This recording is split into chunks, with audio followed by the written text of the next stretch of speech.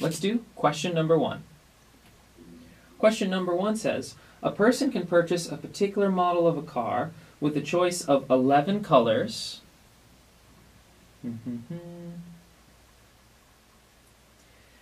They can also choose to have it with or without transmission. So you can either have automatic transmission or not have automatic transmission. So there's 2 possibilities there. You can also have it with or without 4-wheel drive. Right? So one option you have it, the other option you do not have it.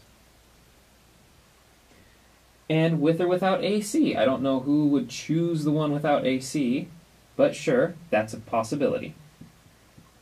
So the question is, how many different options are there for this model of the car? Well, if you have 11 color choices, those 11 colors could be with or without automatic transmission. So far you've got 11 colors times every single one that has automatic transmission and every single one that does not have automatic transmission.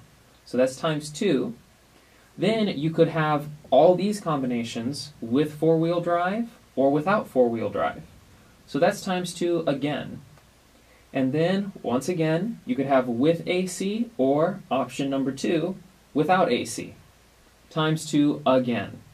If you do this, it'd probably be easier to do the 2's first. 2 times 2 times 2, well, that's 8. And 11 times 8 is 88. There are 88 possible car combinations you could get just looking at those options. And that is question number 1.